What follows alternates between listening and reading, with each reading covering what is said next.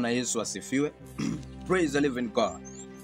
Jina langu ni Prophet Jeremiah Mwaisaka, or you can also call me JQ Benai. So, napenda nikualike katika ibada ya siku ya leo. Najua kwamba Mungu anaenda kukuhudumia popote pale ulipo, in the name of Jesus. Just allow me to open through a word of prayer, and I believe God is going to minister to you through his word in Jesus' name. Father, in the name of Jesus, nakuja mbele zako Yesu nikisema ni asante siku ya leo. Baba, ninasema ni asante majira haya, dakika hii, katika jina la Yesu. Baba, umepeana kibali, umepeana afya njema. Baba, umepeana ushindi. Baba, umepeana mamlaka. Baba, ukapeana na hekima. Yesu Kristo, nitakosa vipi kukushukuru? Asante. Na kuomba Yesu ukaachilia basi mamlaka, injili yako ikafungue mtu katika jina la Yesu Kristo. Neno lako likaponye mtu katika jina la Yesu Kristo. Na Baba, ukapate kufungua maisha ya mtu kutoka katika minyororo ya giza in Jesus name. Baba, neno lako likafanyike chanzo cha wokovu kwa maisha ya mtu popote pale alipo katika jina la Yesu Kristo. Baba, nioshe ukanitumie kama chombo chako kwa ajili ya utukufu wa jina lako. Na ni katika jina la Yesu Kristo nimeomba hata na kuamini. Bwana Yesu asifiwe. Niruhusu niweze kukupatia injili siku ya leo, ambayo ni injili ya kukuinua, injili ya kukubariki, na vile vile ni injili ya kukufanya wewe ujitambue ni nani katika ulimwengu wa roho. Bwana Yesu asifiwe. Kwa hiyo moja kwa moja niruhusu niweze kuingia katika maandiko na tusome pamoja na wewe katika kitabu cha Waamuzi. Kwa kizungu Waamuzi ni Judges. So the book of Judges chapter 6. Praise God. Judges chapter 6 from verse 11 to 13. So Waamuzi 6:11 hadi 13. Basi nitakisoma kwa uwezo wa Roho Mtakatifu. Gideoni kuanzia 11, Malaika wa Bwana akaenda akaketi chini ya mwaloni uliokuwa katika Ofra. Praise God. Uliokuwa mali yake Yoashi Mwabierezi, na mwanawe Gideoni alikuwa akipepeta ngano ndani ya shinikizo ili kuificha machoni pa Wamidiani. Bwana Yesu asifiwe. 12. Malaika wa Bwana akamtokea akamwambia, Bwana yu pamoja nawe, shujaa.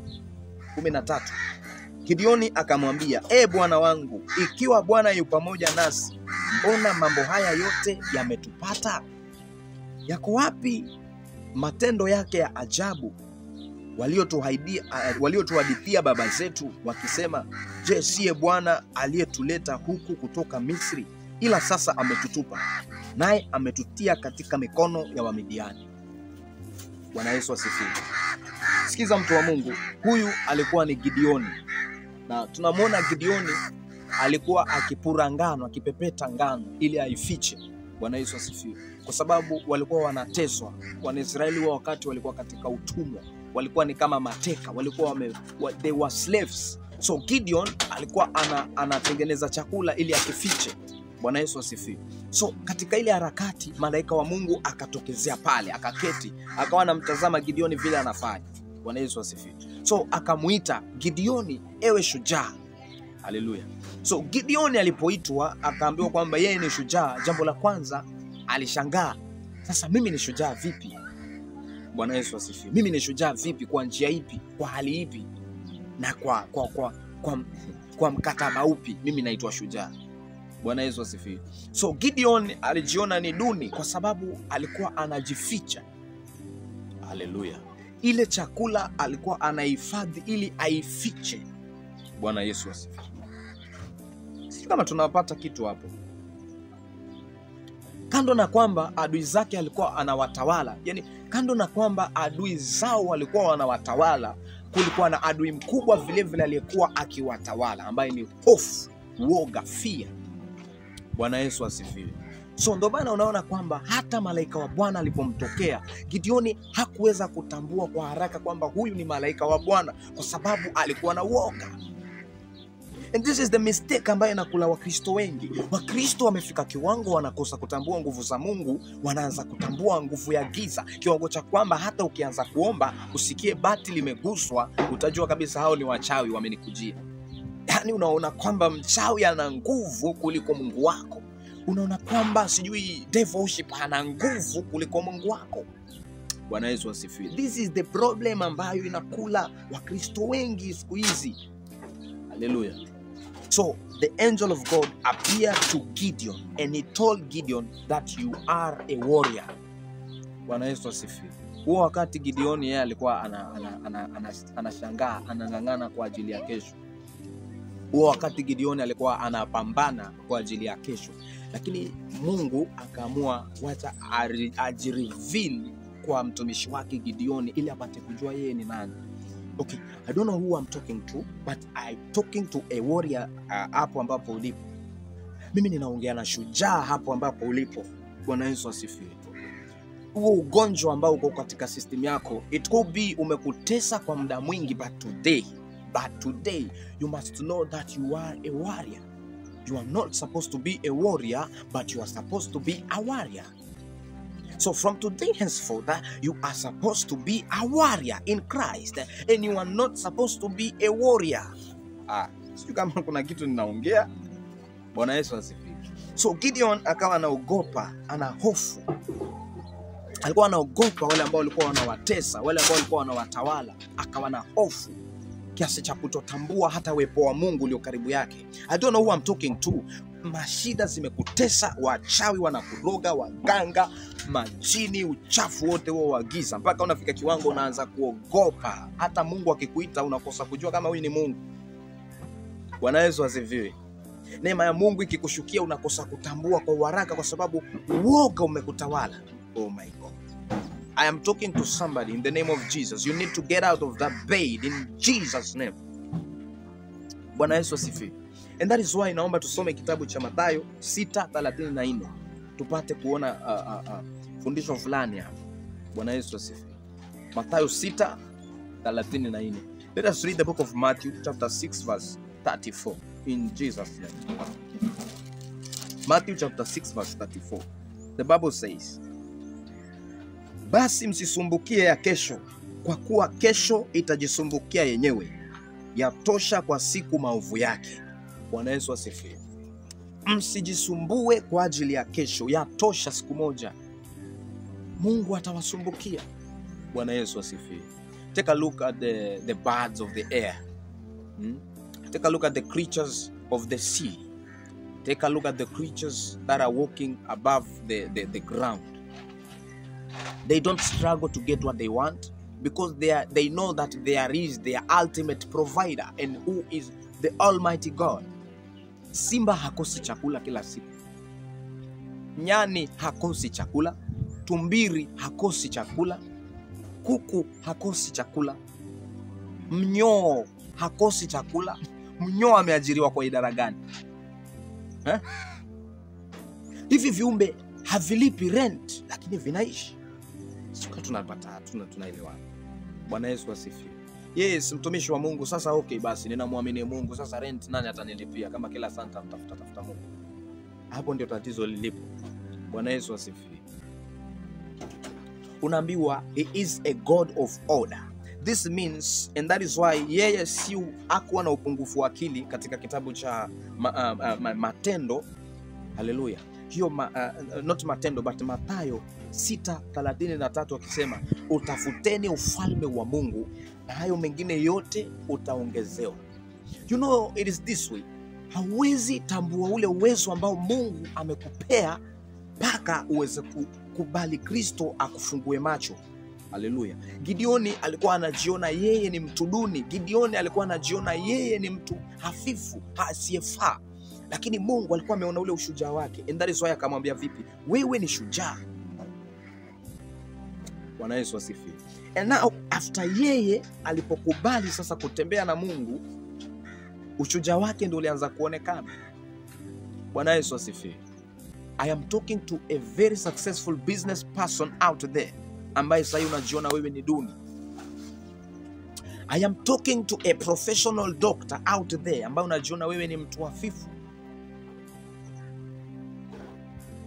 I am talking to a big entrepreneur out there ambaye unajiona wewe haustahili.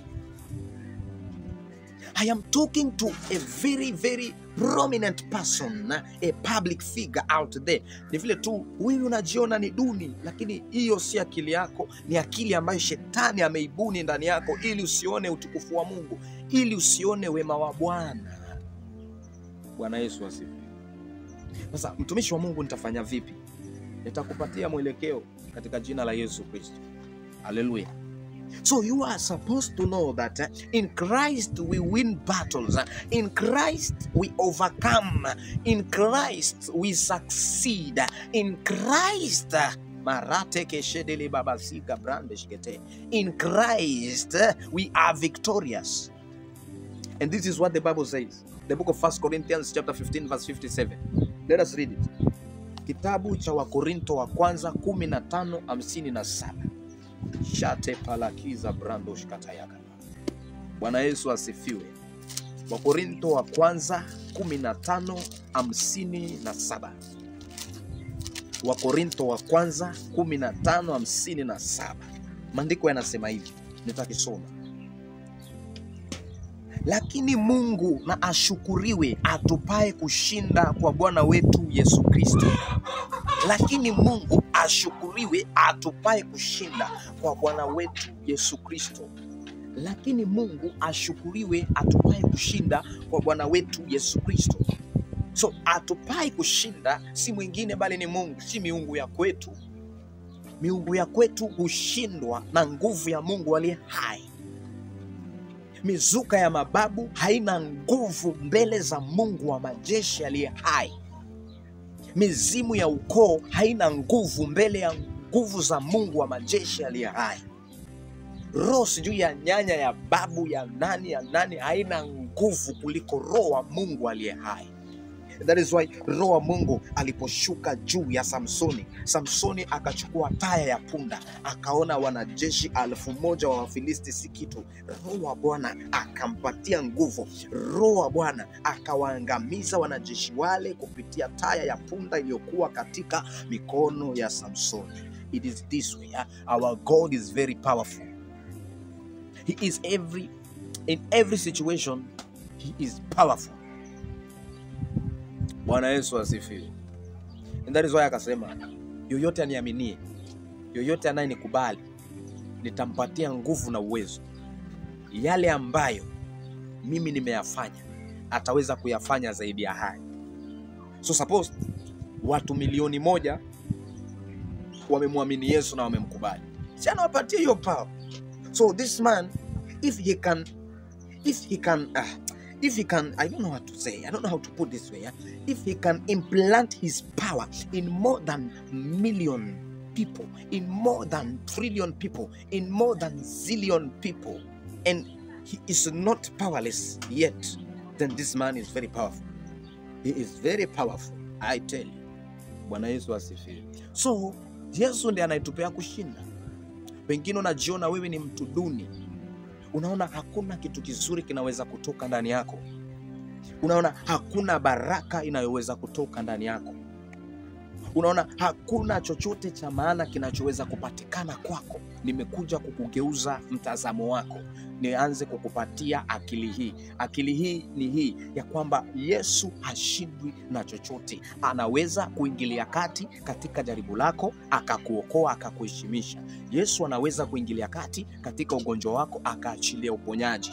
Yesu anaweza kuingilia kati katika changamoto zako, akakupatia tumaini. He is a God who is very, very hard to explain. Yani mambo yake hayaelezeki, njia zake hazichunguziki, mawazo yake hayatazamiki. Sisi tunaweza sema huyu hafai, lakini Mungu akawa amefaa kwake. Sisi tunaweza sema hiki hakistahili, lakini mbele za Mungu kikawa kinastahili. Ni Mungu asiyechunguzika. Ndio maana alipokuwa akimwona Paulo akilitesa kanisa, that time he used to be called Saul. Yeye alikuwa anajua this man will be used highly with my Holy Spirit. Kiwango cha kwamba ataleta wengi katika ufalme wangu. Muda wake ukifika nitamkomboa. So time will tell. Praise God. Time will tell. Mimi huwa napenda hivi. Wakati mtu anakuambishani sana wa injili, wakati mtu anakuambishani sana mambo ya utukufu wa Mungu, time will tell. Pray for that person. Pray for that person. Be patient with God. He is a God of order. Anajua mahali ambapo atamchuni. Anajua ni siku ipi atakayomgeuza. Bwana Yesu asifiwe. He is a God of order. Hallelujah. And that is why mhubiri akasema kuna muda wa kila kitu chini ya mbingu. So ilikuwa ni muda wa Gideoni kuonyeshwa ushujaa wake uko wapi. Hallelujah. So kama Gideoni aliyekuwa mtu duni ambaye alikuwa anajiona hafai, alikuwa anaficha chakula, tena ni jasho yako unaificha. My Father, my God. Nyumba ni yako wewe, umeijenga kwa jasho yako. Unaogopa kukaa ndani kwa sababu unaambiwa huo mtaa uko na majini. Huo mtaa uko na mapepo. Meko talibarangi ya tabaya kalaba. Stop being a warrior, but you are supposed to be a warrior. In the name of Jesus, I'm talking to you, my father. I'm talking to you, my mother. I am talking to you, my brother. I am talking to you, my sister. I am talking to you, my daughter. I am talking to you, my son. I am talking to you, my brother, brethren. I am talking to you. I am talking to you. In Jesus' name. Consume this gospel. It is good for your immunity. In Jesus' name. So kama Gideoni alibadilishiwa destiny yake, kama Gideoni alibadilishiwa maisha yake na Mungu, kama Gideoni alibadilishiwa future yake na Mungu, so it could be also possible with you. It is possible with you. God is God of order. He is God who is loving. He is God who is near. And that is why kitabu cha Peter, 2 Peter chapter 3 verse 9, maandiko yanasema Mungu anakuwa mpole ili kila mmoja apate kuokolewa. Haleluya. Kila mmoja apate kuokolewa ili aingie katika ufalme wa mbinguni. Hapo miaka ya nyuma nilikuwa mimi sijui mambo ya Mungu, lakini look at me now. I am being used by God to tell you of his goodness. Natumika kama ushuhuda ulio hai nikuelezee mema ya Bwana. Bwana Yesu asifiwe. So jua kwamba inawezekana kwa Mungu. It is possible.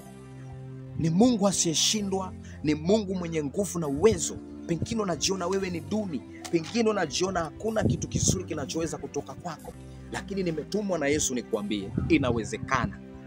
Hata kama unaona umefika mwisho, anaweza kugeuza na ikawa mwanzo. I am talking to somebody mwenye ako ICU. I am talking to somebody ambaye hana makao. I am talking to somebody ambaye hana mbele wala nyuma. I am talking to somebody ambaye amepoteza tumaini. I am talking to somebody ambaye amekuwa betrayed. I am talking to somebody ambaye amepoteza tumaini lake.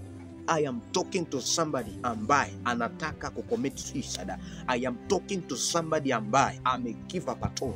I am talking to somebody ambaye amepoteza kabisa tumaini. I am talking to somebody ambaye anasema for better, for us, it is not working. I am talking to somebody ambaye hakuna kitu kizuri anachokiona ndani yake. This is the word of God. The book of Luke chapter 1 verse 37, the Bible says there is nothing impossible to God. And this gospel is ministering to you. Just believe in the power of God. Believe in the power of Jesus. Believe in his grace and you will be saved. Not only you will be saved, but also Jesus will provide for you. And that is why nikasema ukimpokea Yesu, Yesu huwa anakupokeza ideas. Jesus gives you ideas on how to improve now. You are living.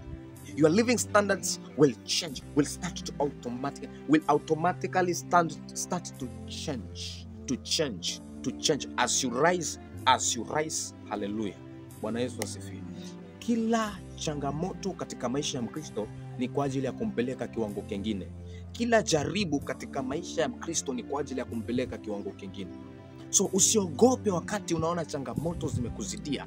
Mshukuru Mungu, mwambie Baba, hiyo next level bila shaka ni kubwa, ndio maana changamoto zimekuwa mzito.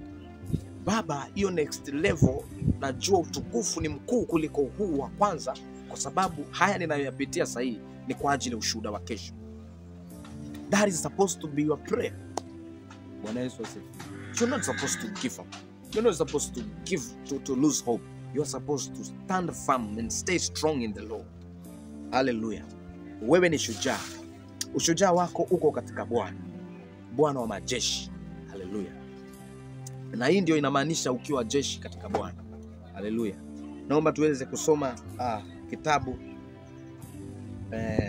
Kitabu cha Timotheo wa pili 1:7. 2 Timothy chapter 1 verse 7. Ushujaa wako katika Bwana unatakiwa ubebe hii siri kubwa. Maana Mungu hakutupa roho ya woga, bali ya nguvu na ya upendo na ya moyo wa kiasi. Praise God. Maana Mungu hakutupa roho ya woga, bali ya nguvu na ya upendo na ya moyo wa kiasi. Bwana Yesu asifiwe. Mungu hajatupea roho ya woga. Gideoni alikuwa ni mwoga mpaka sasa akaamua afiche chakula. Ilikuwa ni desturi yao. They were ruled in that manner. But when he started to be courageous, when he started to believe in the ability of God in him, when he decided to allow God to walk together with him, that is where the possibilities of God were proven through a man, were manifested through a man. Hallelujah. Si ajabu calamities, disasters, sicknesses, trials, tribulations, wewe ndo utatumika na Mungu ili uweze kuzituliza. Hallelujah. Bwana Yesu asifiwe. It is this way, yeah? Wakati ambapo Herode alikuwa anataka kumuua Yesu, ni wakati ambapo shetani kupitia ile darubini yake alikuja akaangalia future ya mtu, akaona huyu ni mtu ambaye atakuja anyoshe mkono mawimbi yatulie. Bwana Yesu asifiwe. Jina la Bwana lipewe sifa. So this means hiyo changamoto unayopigana nayo, it could be the devil ameshachungulia kesho yako, anataka kukuruin, anataka kukudestroy ili sasa kesho usifikie yale malengo yako. But I am here to tell you, stay strong, stand firm in the Lord. God will make a way. God will make a way. God will make a way. God will make a way. He is never late. Hachelewi wala hakawi. Yeye huja kwa muda wake mwafaka. Yeye huja kwa muda wake mwafaka. Alikuwa na sababu kwa nini Yusufu afungwe kwa gereza miaka 13 au zaidi, au ikiwa imepungua, ili akishamweka katika ile mamlaka asichezee mamlaka. Bwana Yesu asifiwe. So kila kitu kina sababu katika maisha. Hichi kilio ambacho unakilia, na kwanza futa hayo machozi katika jina la Yesu. Iko kilio ambacho unalia kina maana kesho. Huo ugonjwa ambao unaupitia uko na maana kubwa kesho. So Gideon anamuuliza malaika wa Mungu, yako wapi? Yuko wapi huyu Mungu ambaye tumekuwa tukisifiwa na mababu zetu? Haleluya. Yuko wapi? Mpaka sisi tunaficha chakula chetu, jasho yetu tunaificha. Yuko wapi? Bwana Yesu asifiwe. Najua hapo ulipo pengine unauliza Mungu yuko wapi kama mambo yamekuwa magumu namna hii? Huyu Mungu yuko wapi kama changamoto zimezidi namna hii? Huyu Mungu yuko wapi kama mateso yamezidi namna hii?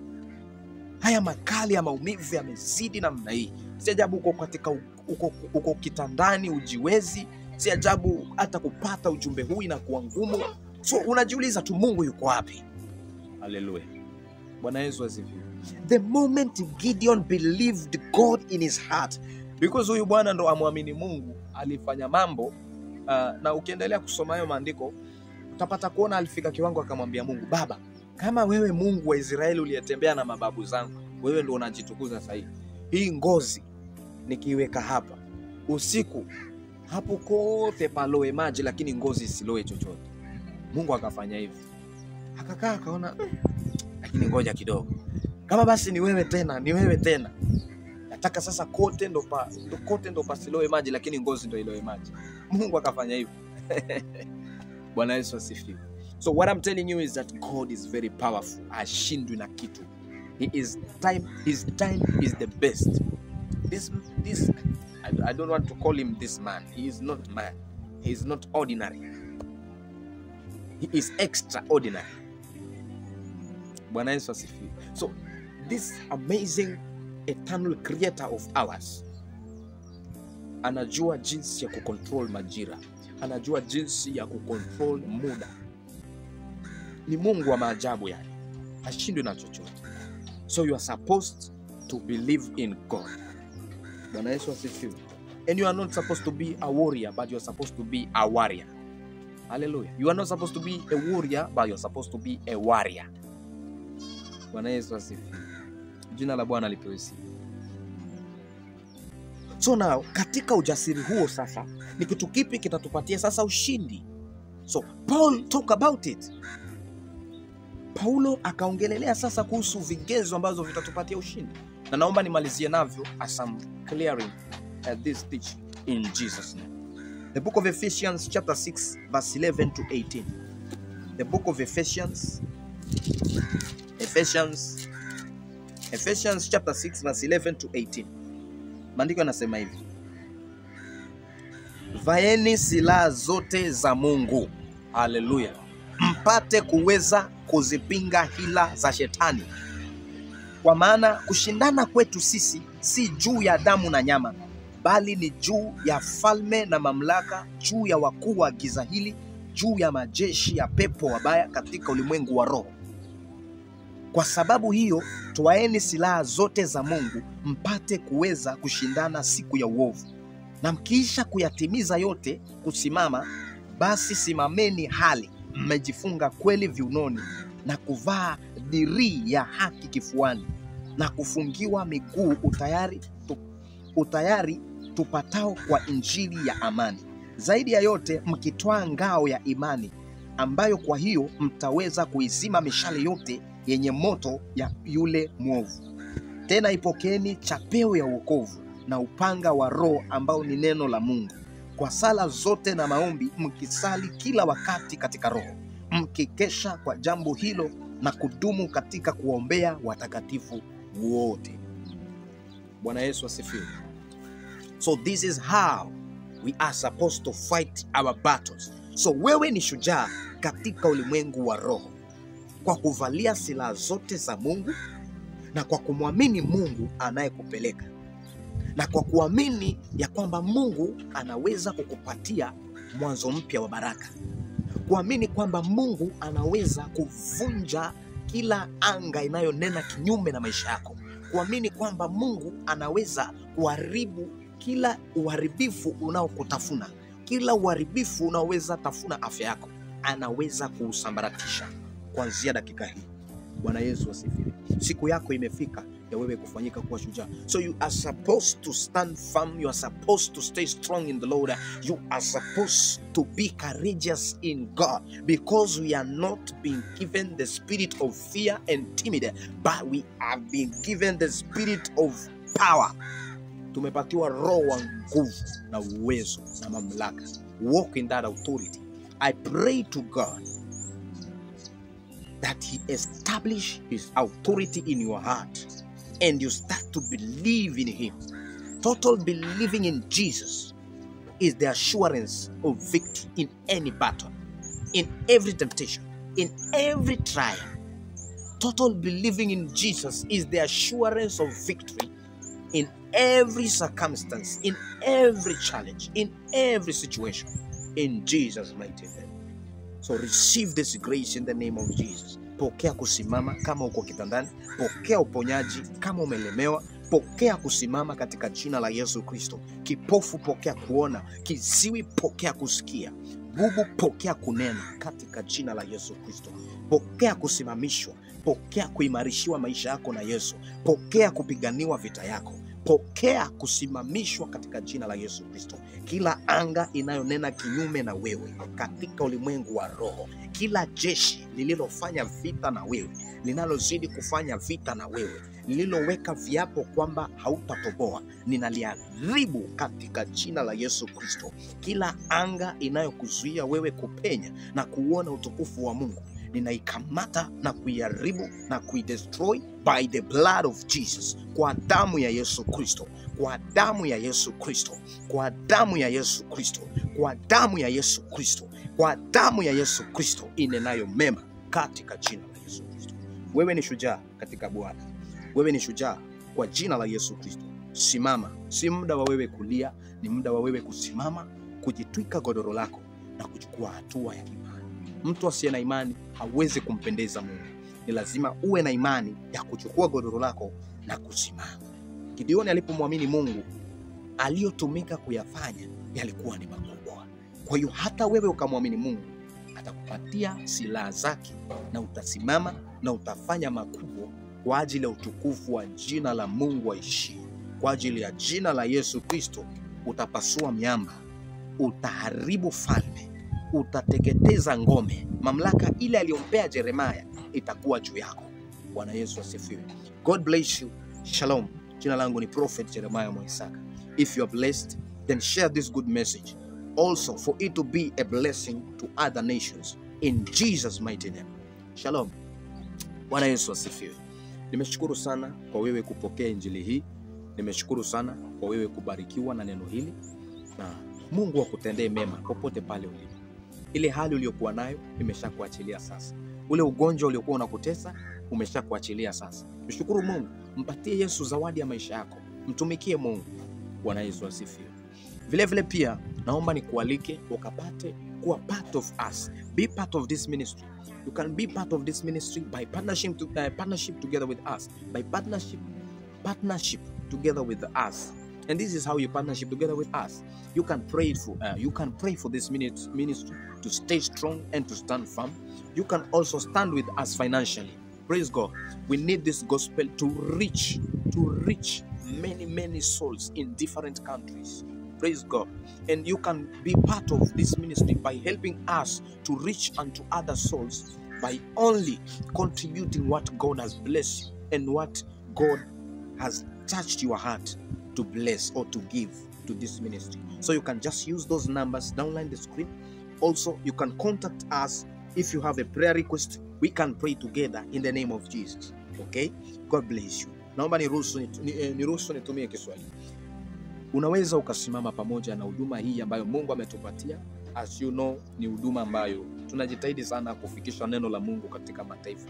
Kwa hiyo si ngumu ama haitakuwa ngumu au haitakuwa vibaya kwa wewe kusimama pamoja na huduma hii. Na vile vile amtolea Mungu anafanya jambo la baraka. Unaweza ukamtolea Mungu fungu lako la 10. Unaweza ukamtolea Mungu your sacrifice. If you have a request, you can offer your sacrifice. That is a special sacrifice now because unaitoa kwa ajili ya hoja fulani. So unaitoa then unatuma ujumbe kwa ajili ya hiyo hoja and we pray together. And I believe also hata ule muda tunapoomba, your sacrifice is also counted worthy.